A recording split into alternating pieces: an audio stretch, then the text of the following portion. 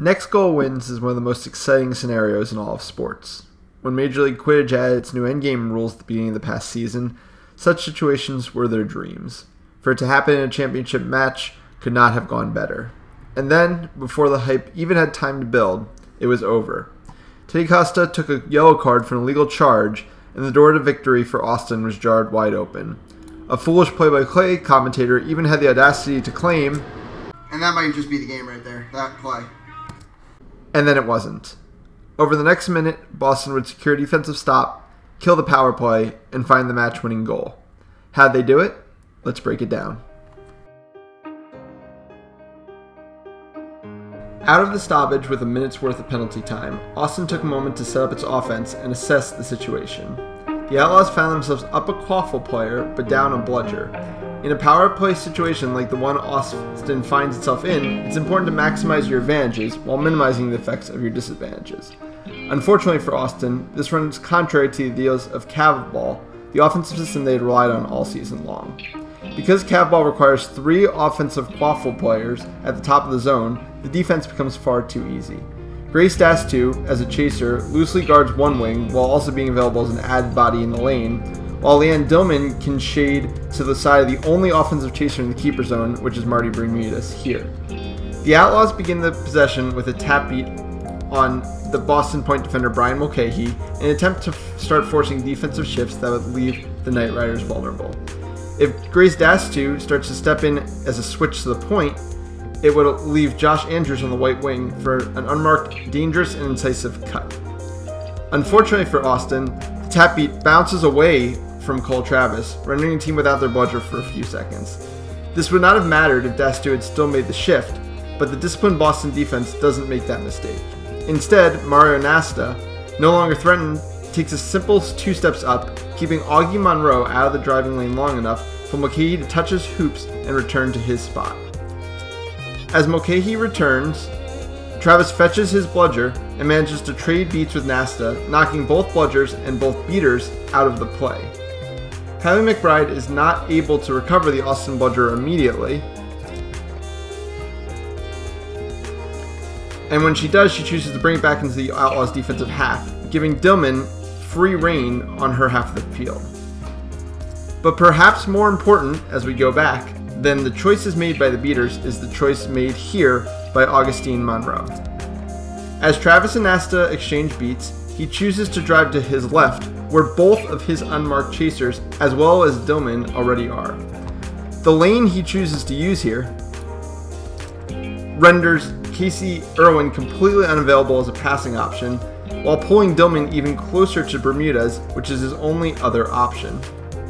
Dillman, who does not see Mulcahy coming back into the play behind her, but knowing that Nasta should have a ball at the hoops pretty soon, and that the only thing that must be stopped here is a Monroe drive, chooses to step hard on Monroe, forcing him into his only passing option, Bermudez.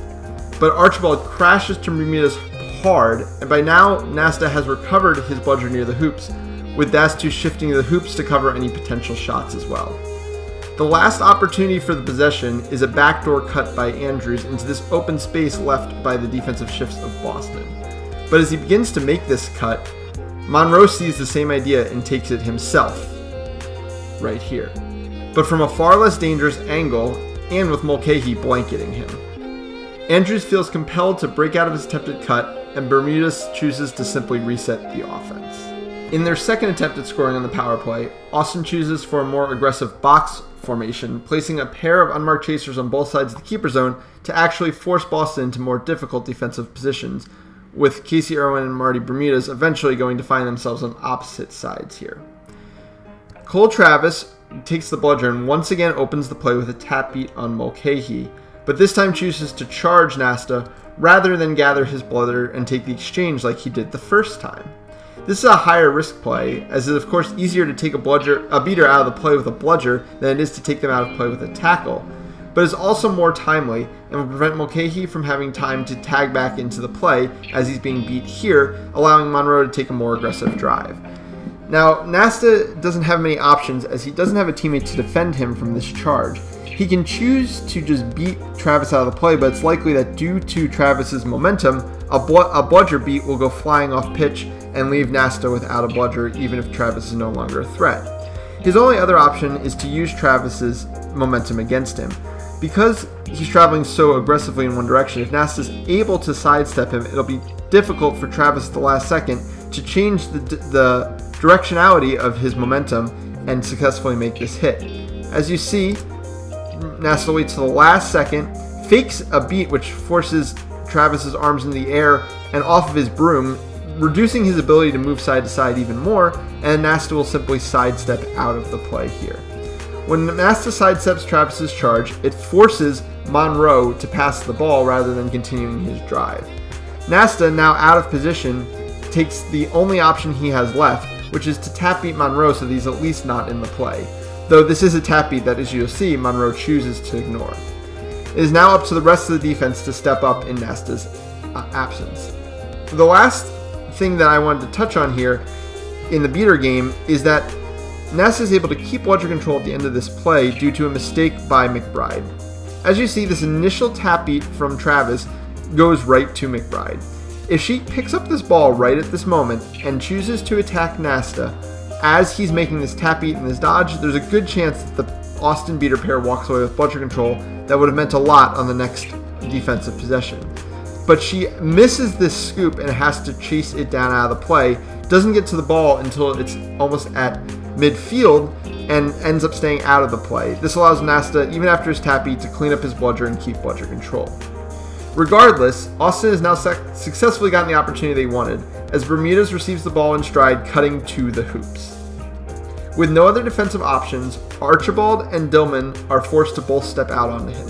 If only Archibald steps out, there's a good chance that Bermudez is able to just get by him, as Archibald's not known for his physicality, and then uncork a mid-range shot for a goal.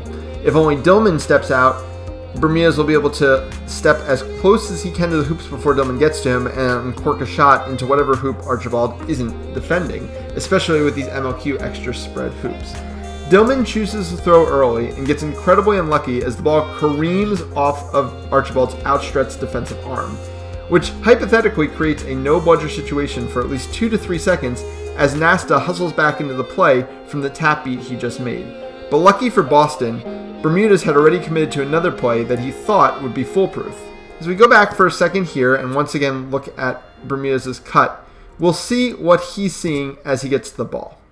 Of course, Nasta is out of the play, and he knows that Dillman is collapsing on him. He also knows that Archibald has come out to him as well, and that Dastu has stayed in the back with Josh Andrews.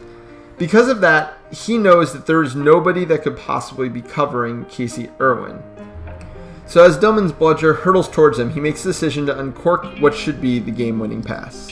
And it would have been, if not for an incredibly aware play from Mulcahy. If we follow Mulcahy from the beginning of this play when he is beat, he's gaining awareness every step of the way.